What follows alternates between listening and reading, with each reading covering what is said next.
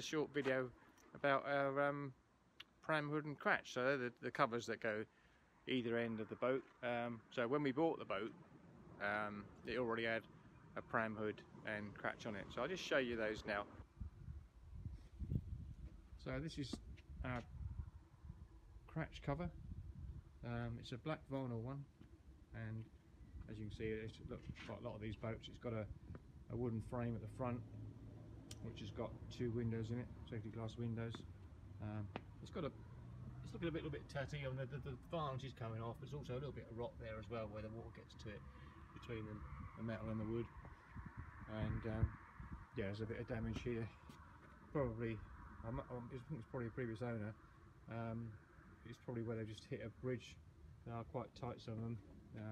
This bridge here just in front of us, it's quite low on the sides where it arches over, and it's quite easy to catch those if you're passing another boat possibly.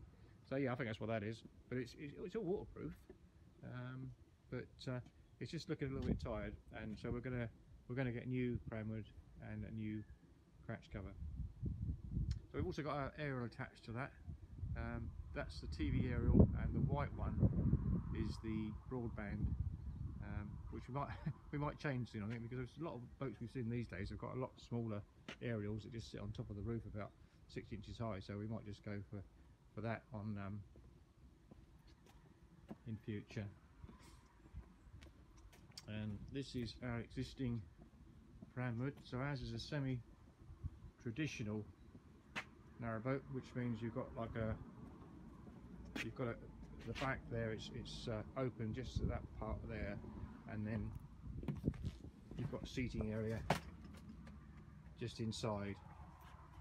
And this is also my workshop, so you can see here there's a guy got my advice. So I quite often work in here because I can shut the back down. I've got some lights, you probably can't see these now, but there's some lights on there. There, so I've got some lights there, so I can get in here, and it's with the doors just open. If I just open the hatch like that a little bit, I'll get some heat up from down inside the boat, and I can work away quite happily up here even in the winter. But yeah, as I was saying, I mean, it's, like you can see, it's got a bit mouldy there, and it's looking a bit tired. So we've decided to get a new pram hood and cratch.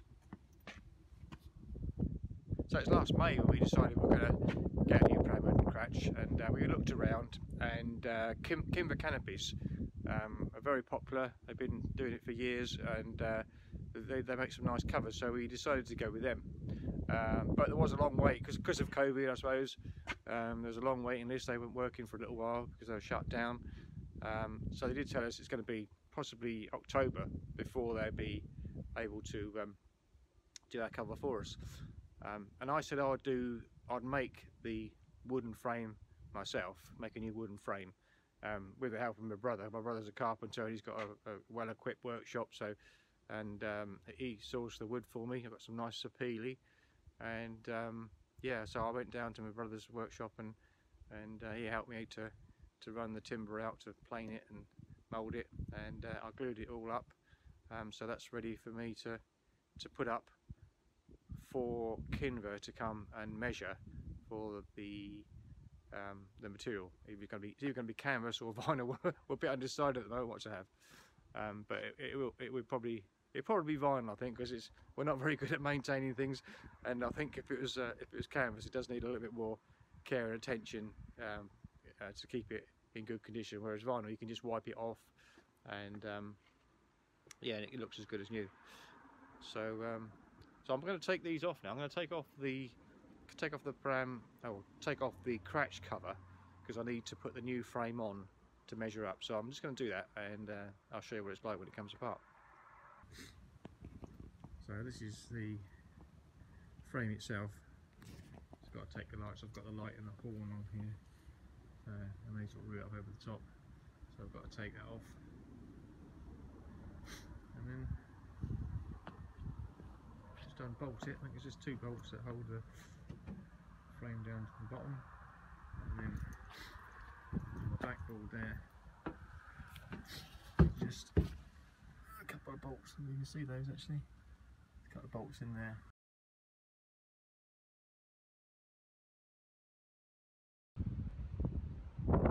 So this is our new cratch woodwork. We've gone for a one-piece window this time, so we got more light coming in rather than have the split in the middle like we had on this one. So yeah, so it's going to give us more light. We've got to get some glass cut for that and get some bleeding. And so Kimber recommended that we go for the top board, which is a third of the width of the bottom. So that bottom bit there is 54 inches long, wide, sorry. So this is 18 inches. I thought I made a bit of a mistake because I made this board up and it's a massive board, 18 inches all the way back, and I was a bit concerned that when the guys came out from Kimber that I might have to taper it back this end. So we've got a good sort of slope coming down here for the canvas, but they've just been out this morning and they've had a look at it, and they're quite happy that they can make the fabric to suit that. So that's good. I'm going to change that. So just for now, it's going to be 4 weeks before they arrive with the new one, so I'm just going to take that off and give it a few coats of varnish, get the glass fitted, ready for when they come with the fabric. So yeah, that's it. And then it's a bit windy today, but they managed to do the templates. So they used some plastic sheeting to make the templates and just mark it with a marker pen where it needs to be cut and where studs go and that sort of thing. And they brought these new hoops out, which you see here, and they fitted those with a new bracket there. This is a new bracket in the old position where their old one was. So this is going to be a 3 hoop one, whereas our old one was only a 2 hoop. You can see there, just the 2 hoops. And we're going to have a zip in the front as well, so we can have a bit more light coming in, and maybe be able to cruise when the hood's up and it's quite bad weather. So yeah, that's as far as we've got so far.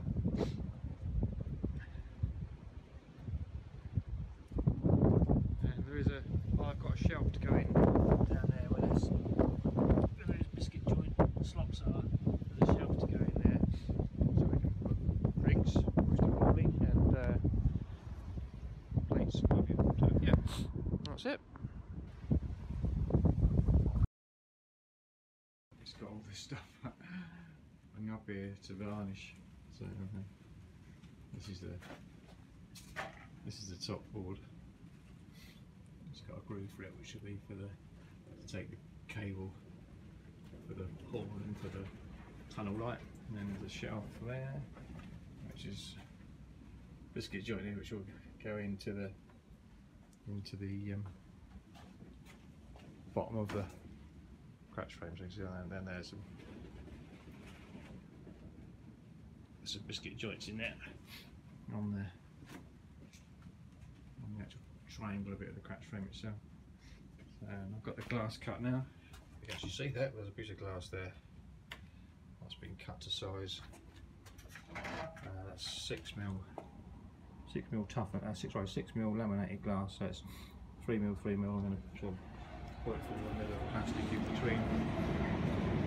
That's just the board that goes onto the roof, which takes the top board. So where those 2 screw holes up there, I'll go into that top bit there, and I'll just put these studs in. They screw it in, and then they've got a 8mm thread on them, so they're screwed down through the roof. And then similarly with the underside of the cratch, you can see the triangular part of the cratch there. There's the screws in there, the dowels rather than screws. So yeah, that's it. It was ready to go. And I did invest in some really nice varnish. This is called Epithanes wood finish gloss, and it's about £35 for a litre. And thin it down, so I'll thin down the first 2 coats. I'm going to put at least another 2 coats on. And you're supposed to leave it max 24 hours in between coats, but if you go any longer than 72 you need to rub it down, so I'll probably come back and rub it down and put a couple more coats on at some stage. So yeah, sort of taking shape. So this is the finished cratch cover. So we've got one single window in the front now, whereas before we had it was divided in two. You can see from the previous pictures, and we've got this lot wider board that I was talking about at the top, which we were a bit concerned about whether it would be okay for the cover. But when the guys came out and measured it, they said, "Yeah, absolutely fine. We can work around that," and they've done a lovely job. Yeah, I'm really pleased with it. So you can unzip the two sides. There's a zip down each side, and just unzip that now. No poppers at the bottom this time. We had poppers on the other one last time, but this is probably better. It keeps its tension without having the poppers at the bottom, and that rolls up to there. I'll just leave that for now, but I'll show you a bit more later. So inside, we've got a lovely view out the front now. Really like that, and I made this shelf to go full width, just to put drinks on and food when we're out here. And actually we came out here last night, and just as it was getting dark, it's quite chilly, but with the sides down, and we had the doors open behind us. So this behind us here, where these doors are into the steel cabin of the boat itself, that's our bedroom in there, but the bed comes up and you can walk right through into this bit. So we had these two doors open and the fire was going, and we sat out here, and yeah, it's gorgeous, really nice. We really like it. So this is the top board going through, all nicely varnished now. I've got a groove in there which I've got to run some cables in for the tunnel light and for the horn, and also I'm probably going to run an extra.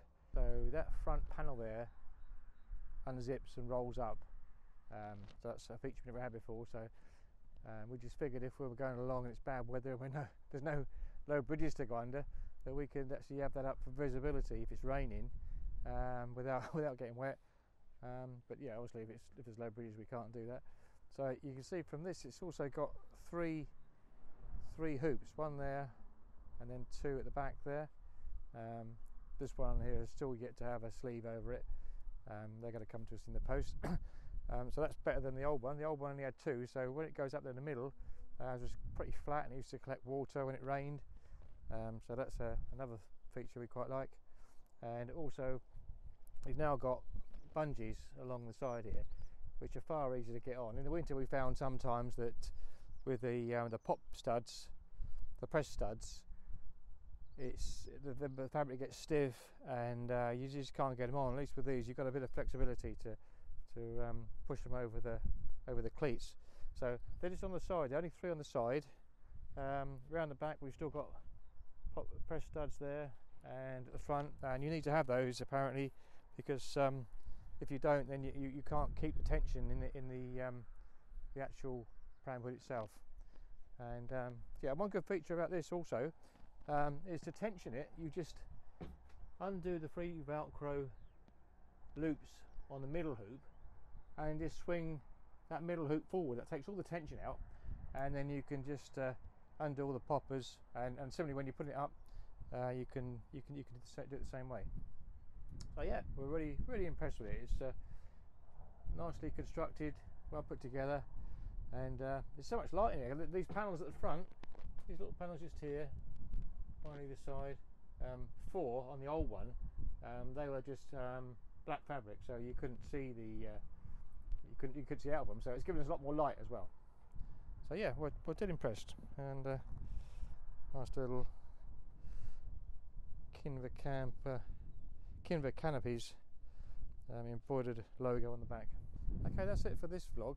I hope you enjoyed watching it, and if you are thinking of getting a new pram hood and cratch, I hope maybe it's been of some use to you to help make a decision on what you want to do. Okay, thanks very much for watching. Bye.